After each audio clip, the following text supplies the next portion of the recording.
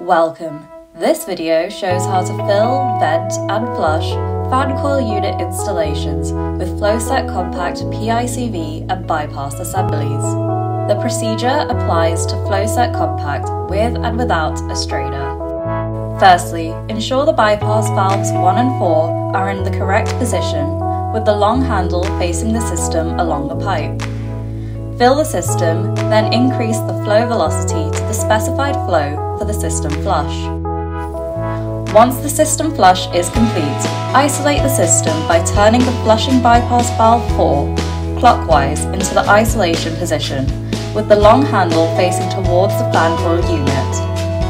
Then, turn the isolation valve 1 anti-clockwise with the handle facing towards the fan coil unit for total isolation. To vent the fan coil unit, firstly open hose drain 3 and the air vent situated on the fan coil unit. To fill, slightly open flushing bypass valve 1, slowly to fill the unit. Close drain 3 and fan coil unit vent when the circuit is filled.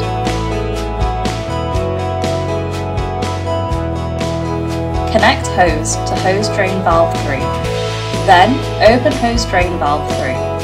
Slowly open bypass valve 1 and flush to external drain.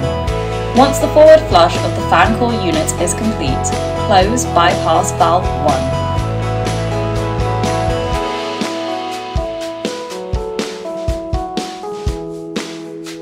The hose should still be fitted to the hose drain valve 3. To back drain, crack the bypass valve 4 to clear the remaining branch between the PICV and the bypass at low velocity.